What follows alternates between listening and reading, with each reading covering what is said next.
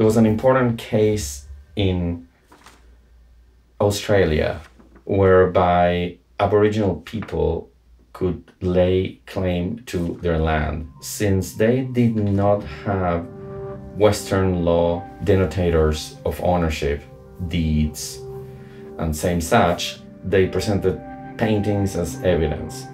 The paintings represent different territories, and they're ritual paintings which are often executed on the floor. Something called the dream, which has to do with stories associated with specific territories. So, as of storytelling and visual art to lay claim to property against the colonial oppressors or occupiers, these peoples made also a statement saying it is impossible that one of us could make a claim on the property of the other. You can only tell the story of your own land.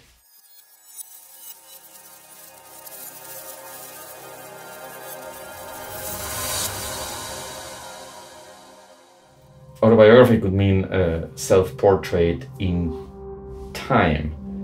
There's not such a thing as an isolated self.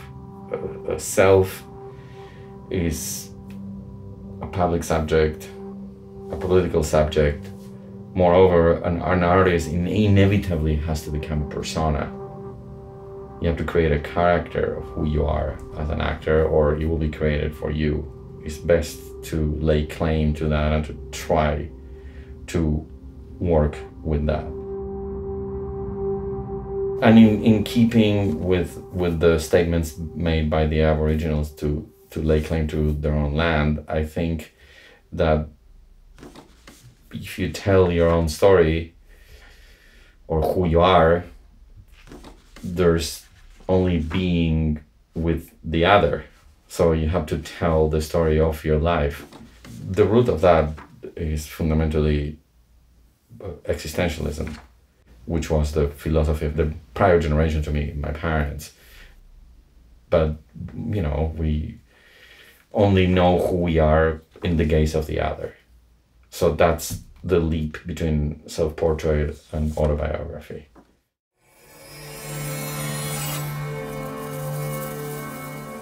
So the constant element or the constant material, and you ask me about self-portrait and autobiography, the ultimate self-portrait is if you treat your subject as an object.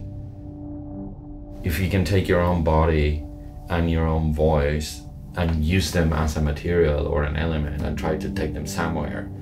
So I train myself in disciplines such as exercises in Reichian therapy or laughter yoga, or, I mean, psychoanalysis itself is a discipline.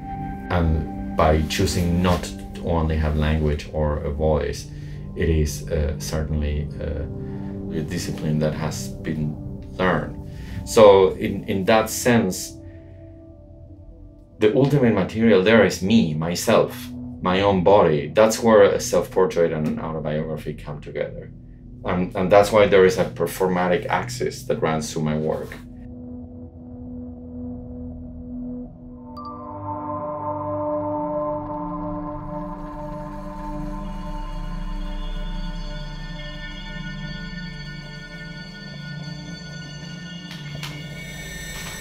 Self-portrait with cucumber.